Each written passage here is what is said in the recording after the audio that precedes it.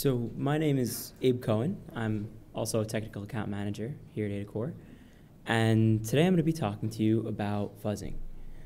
I'm going to be addressing three main questions that people might have about fuzzing. The first being the most general: what is it? Why is it useful? The second being why did we choose the specific fuzzer that we chose, called AFL?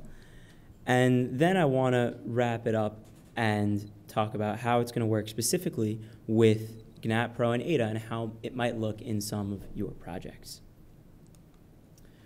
Before we talk about fuzzing, though, I find it helpful to zoom out a little bit and talk about testing in general. And one of the main goals of testing in general is to make your software more stable. And what does that mean? By this definition, it's software that's highly unlikely to enter exceptional situations that it was not designed for nor tested against. So by this definition, logic follows that if you want more stability, test in more exceptional situations. And that's exactly what fuzzing does. Because fuzzing is what's known as a negative input test, which you might be able to tell what it does by the classification, but it feeds inputs that are designed to fail into your program repeatedly and looks for crashes. Turns out that while this does make your software more stable, it also has potential security benefits, because more stable software is also more secure software. So for example, let's say you have a system that relies on external data, maybe from a satellite, and you want to know what happens and you act on that data. What happens if that satellite starts giving you garbage data? Or what happens if someone tries to impersonate that satellite and deliberately tries to crash your program? You can see that any bug that affects your software and can make it crash is also something that somebody can exploit. So now that we know sort of the philosophy behind it, I want to go a little bit more in depth about what exactly a fuzzer does. So it's a black box test connected to an input, and the fuzzer fuzzes, or the specifics about how it does that, either via randomization or mutation, or in some cases it'll malform the data. It depends on the specific library that we choose, and I'll go into that more when we talk about AFL. But it takes either your seed, or it just starts from, or generates its own. It generates a new input, feeds that into your program, and then looks to see if your program crashes. If it does, it'll log the bug, and either way, it'll keep going and do this. Now, you might be thinking, but in Dewal's talk earlier, he mentioned, well, testing every input for a 128-bit integer could take forever. So, and he's right. So in order for a fuzzer to be efficient, for a fuzzer to be effective, it needs to be efficient both in terms of how it chooses its inputs and how fast it is at running tests. And I'll get into how AFL does this later in the talk. If done correctly, though, fuzz testing has a lot of potential benefits. First and foremost, that it helps you find bugs in your code that other testing methods may not discover. So if you might notice, I have this bleeding heart symbol in the corner of my slide, and that represents Heartbleed, which some of you may have heard of. It was a pretty high-profile bug found, a pretty high-profile buffer overflow exploit found in OpenSSL in 2014. And analysis was done afterwards to determine how they could update their security practices in order so that they could have found Heartbleed and bugs like it earlier. And the results of that analysis showed that had they fuzzed their code with a specific sanitizer, which you can think of as an add-on if you want to focus in on a specific class of bugs, that it would have been much more likely that they would have found Heartbleed a lot earlier. And one thing that I haven't mentioned about fuzzing yet is that you don't necessarily need access to the source code in order to fuzz something. So a lot of times, what a hacker might do to a potential target program is they'll fuzz it and see what makes it crash, and then focus their investigation there. So fuzzing is also a good way to put yourself in the shoes of someone that's trying to attack your program. And I'll also get into this a little bit later if there's time. But the cost in terms of setup difficulty and maintenance is very low, resulting in a very favorable cost to benefit trade-off. You also can't talk about benefits without talking about limitations. And the main limitation is that by nature of being a negative input test, it doesn't test your software's implementation against its specification.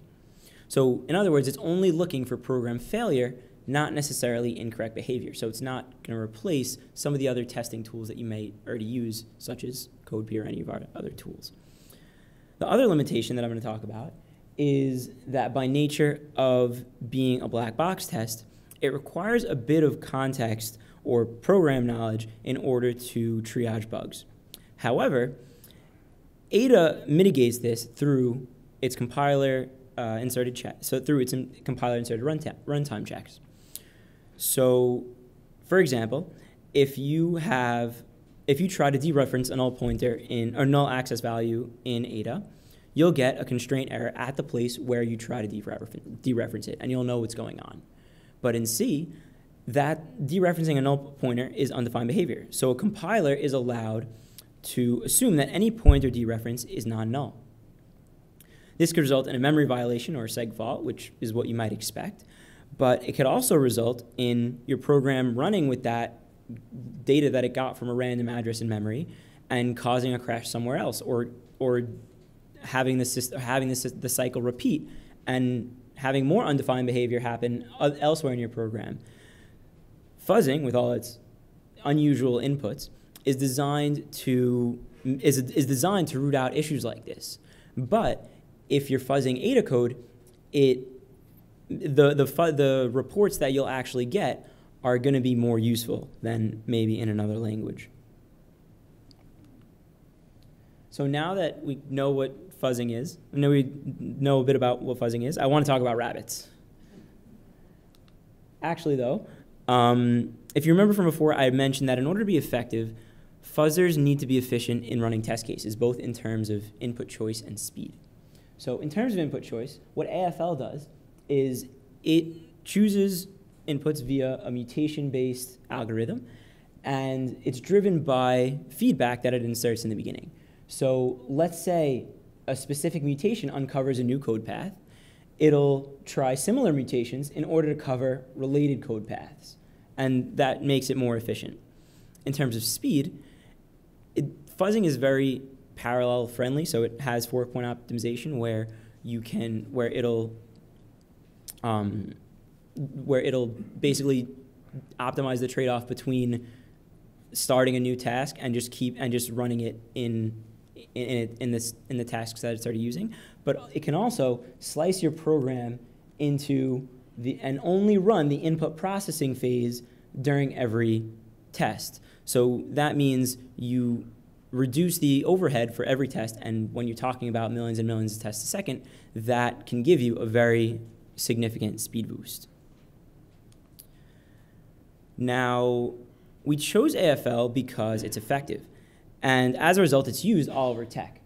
And I know you probably can't read most of this, but I wanted to show you AFL's entire bug trophy case that they publish on their website.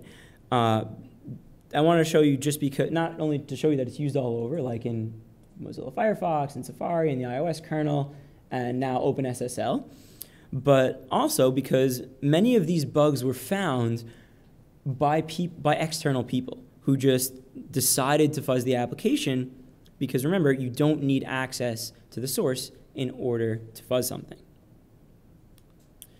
There are also some other nice-to-have features that AFL has. The first one is that it's chainable to other tools. So let's say you have a coverage requirement, but your test suite is maybe inadequate, or maybe you just don't even have a test suite that you would be able to use for it. You can generate your test suite using AFL and then use that same test suite in GNAT coverage. Or you can take your GNAT coverage test suite, which you may have invested a lot of time in, and then use that to seed AFL and make it more efficient. Also, that I'm going to get into in a couple of slides, is it's very plug and play friendly. So that could also, save your validation team a lot of time and headaches. So now that we've covered what fuzzing is and why AFL is good, I want to talk about I want to wrap it up and talk about how this is all going to work with GNAT Pro and Ada. So the original idea came from a customer-written blog post on our site. So side note, if you have anything you want to write about, feel free to reach out. We would love to work with you on a post. Anyway, inspired by that post, we did some work to improve AFL's instrumentation plugin on GCC, since it was initially written for LLVM and the GCC plugin needed some work. We also built out infrastructure to leverage AFL's fork server and other in-process optimizations, and added GNAT Fuzz to our nightly build. So it's now available for beta testing. If you want access, just find an AdaCore employee and ask about it, or you can always open a ticket and we would love to help you. We're also working on new features funded by government projects and government research projects and industry partners. This is just a quick, I know I mentioned how easy it is to get set up with fuzzing. I just wanted to go through it really quickly. There are two main things that might be helpful to know about, like when specifically fuzzing with AFL and Ada. First is that AFL looks for crashes via a signal from the OS. So, but if in Ada you have an exception, and it propagates to the top level handler, it'll just terminate without sending that signal. So what AFL essentially does is, let's say you have your process that processes an input file. What AFL essentially will do is it'll just say, when there's an exception, do a core dump, and that'll send the signal that AFL is looking for. Then once that's set up, you just run these you build your project and you run AFL Fuzz and you're up and running. So it's very easy. Just to wrap things up, fuzz testing your software has stability benefits, but also security benefits. It's simple to set up, but also effective at finding different types of bugs, and has utility to other testing tools that you may already use or be looking to integrate. Many companies around many fields in tech and open source projects are beginning to integrate fuzzing into their testing processes. And keep an eye out on our announcements for GNAT Fuzz. And thank you for listening.